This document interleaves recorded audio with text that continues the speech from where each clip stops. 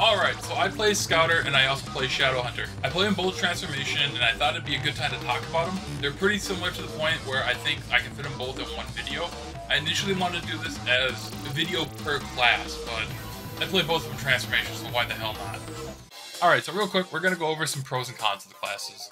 For me personally, I love the class fantasy of the transformation classes. It's just fun to me, it's cool, and that's what drew me to the classes. Another thing about them is that for progging or just people who are getting into the game, they are very good classes for the sense that they don't require too much thought in what you're doing for skills, and they both come with their own kind of safety net. What I mean by that is that Scouters, when they transform, they get a barrier. When Shadowhunters transform, they get a health, a small heal. They give you just kind of a little bit of a safety net for it, and it's just kind of nice to have. Now, next good thing about them is something that's always talked about when it comes to these classes is that they are 2-gem classes. Basically, majority of your damage is always going to come from being in transformation.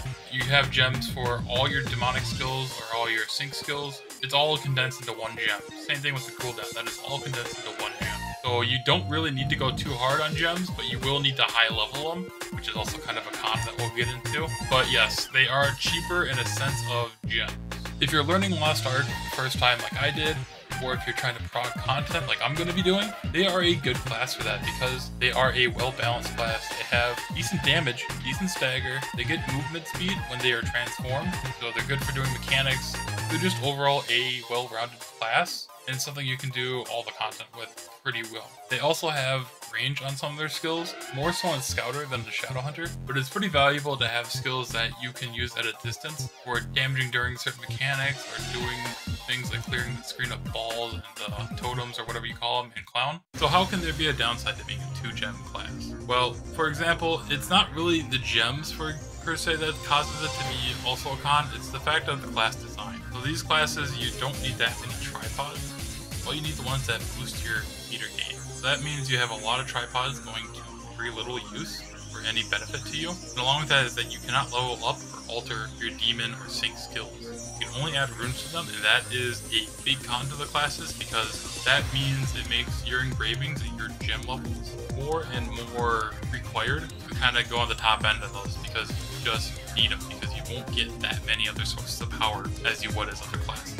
And something that is common with them in a lot of classes is they run spec. Not only that, but they run all the meta engravings. They run Key Blunt, run Weapon, they run Grudge, they run Adrenaline. So gearing these up, not going to be cheap, especially when you need certain spec to hit so you can get transformation with Xbox skills. So my biggest gripe with the class is how they handle mechanics. So what I mean by that is the best way to talk about it is going to be talking about Lycus K3. That's where this is really relevant, and this is where like a fight that I absolutely do not do as a transformation. So let's list off all the mechanics you have to do in order. First you have the swamp, then you have the statues, then you have typing, then you have stagger, then you have swamp again, you have tentacles, you have that mash space thing, and anytime during all this time, you can have Medusa happen. Even with average damage parties, you're still going to go through these phases pretty quick. With higher damage parties, you're just going to shotgun through all these mechanics, and in any of these times, you're never going to be able to get a full transformation. You might just pop it, hit a few skills, and it's time to do the next mechanic. This is what makes the class feel pretty bad when you're doing some content, and there's not really much that can be done about it. BR and Cube, yeah, they have these same kind of flaws. BR, you're waiting so much time for things to spawn that your transformation is going to run out. Cube, you just don't gain enough meter while you're doing the floors, and it's just not a good experience doing either one of them. Alright, so I've talked about how transformation classes feel in content and just overall.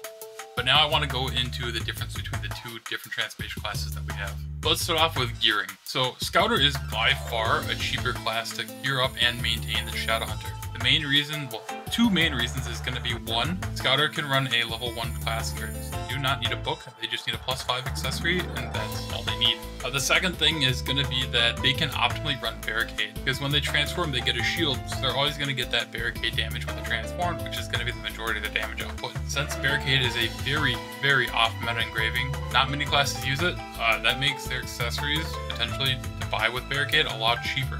When it comes to gameplay, there's little few key differences. Now, for example, spec on Shadowhunter does affect its transformation time. It does not affect your transformation time on Scouter. However, you still want a higher spec for obviously damage output and also less skills to use to transform. So Shadowhunter's transformation is on a timer. You just get a certain amount of time depending on your spec. Scouter, on the other hand, you get a shield when you transform, but when that shield goes, that's it, you're de-transformed.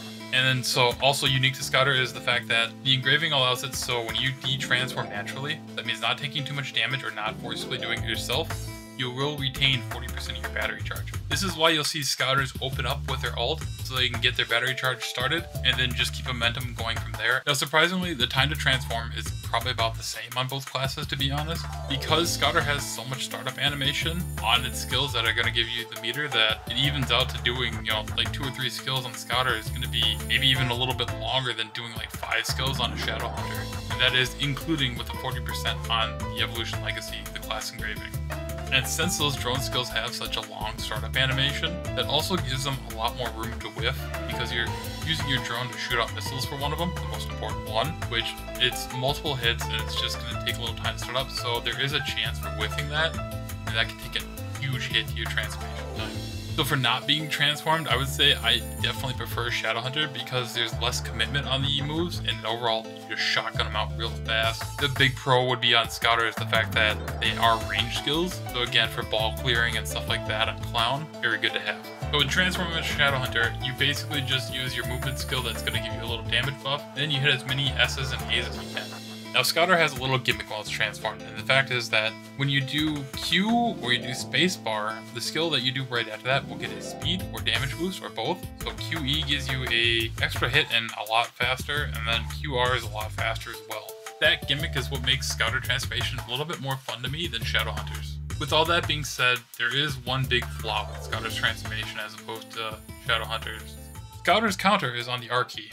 That is your second strongest skill and thing you want basically on cooldown at all times. It is by default a 9-second cooldown, which is about double of what Shadow Hunter's cooldown is on their counter. And also their counter is not their highest damage skill, it is not their highest priority. So being transformation Scouter and being transformed as a Scouter, hitting a counter is just kind of getting lucky for the most part because there's not going to be too many moments where you're holding on to that R. That is something I dislike about the Scouter. I really wish they had a counter on their W or A, their less priority moves. And you'll probably ask, hey, so if you don't really like all the things about these classes, why not try their other counterparts? Why not try AT? Why not try Perfect Depression? The fact is, I like the class fantasy transformation, and I just don't really feel the point of, say, playing a back attack assassin as a Shadow Hunter when I could just play Reaper or Deathblade and do it on a class that is better designed for that kind of gameplay. And the same thing goes with why would I play an AT Scouter when I can play literally any other gunner? Those are, of course, my opinion. I may give Perfect Depression again a shot. I don't know, it depends if I get any offset gear because I'm not out here trying to buy that kind of stuff. But yeah, that is how I feel about Shadow Hunter and Scouter transformation class. I figured I'd give my experience on how I've done these classes so far and how I feel about them. Moving forward, I think one of them will be dropped. There's a higher chance that Shadow Hunter is going to be dropped because the Scouter rolled a 97 class. But it's not like I dislike the classes, it's just more the fact that I want to have varied experiences on my classes when it comes to my roster sets. So yeah, I just wanted to do a different take on talking about classes as opposed to the normal, hey, this is my build, this is how you do it. This is kind of more so talking about how I felt about the class, how you may feel about the class, and kind of a little more for people to figure out if this class is something they might actually enjoy. Additionally, I could also do these kind of videos for Bard, Paladins, Rapper, technically Sorc, Glavier, Arcana, and Reaper, because those are all classes that I have like 470 or 460 and above sets and stuff like that. So any comments, any feedback, any recommendations, I'd love to hear them. Feel free to like or do all that kind of shit. That's it.